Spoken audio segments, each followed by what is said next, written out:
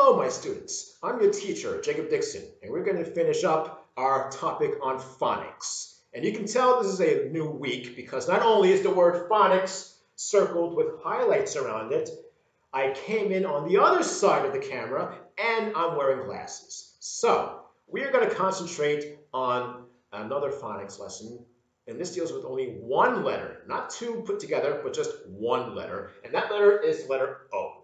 Okay? And we're going to focus on two-letter words, and these words, they all have the long O sound. It doesn't matter the word, okay? Let me give you some examples. So Lone Star, right? So, go, I need to go over there, right? No, right? No. Ho, Merry Christmas, ho. Lo and behold, right? Lo, ho, no, go, so. And here are a few more that you have to learn and unlearn from the mistakes that were given to you by your teachers. This one.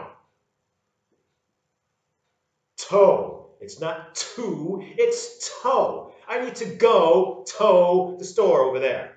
This one. Doe, not do, it's doe, a deer, a delicious deer.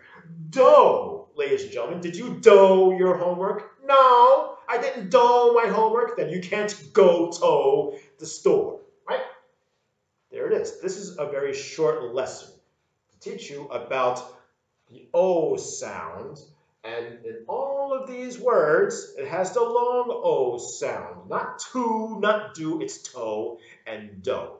Your homework, ladies and gentlemen, is to write a song using these words and play them for me. And I will grade them, and I will see you next week, ladies and gentlemen. So this has been a very short lesson of phonics in our Lessons in Nonsense. So I'm your teacher, Jacob Dixon, and I'll see you next week. Next week, ladies and gentlemen, it will be story time. I will read you one of the books that I published, and I hope that you will enjoy them. So take it easy. See you next week. Bye-bye. I got 240 high tops, 460 laces. That's 10 beds I copped out the factory straces. She came real basic, no smear on faces. Cake and crack shells, blue drinks and biscuits. Then dipped in knock boots, but that's none of your business.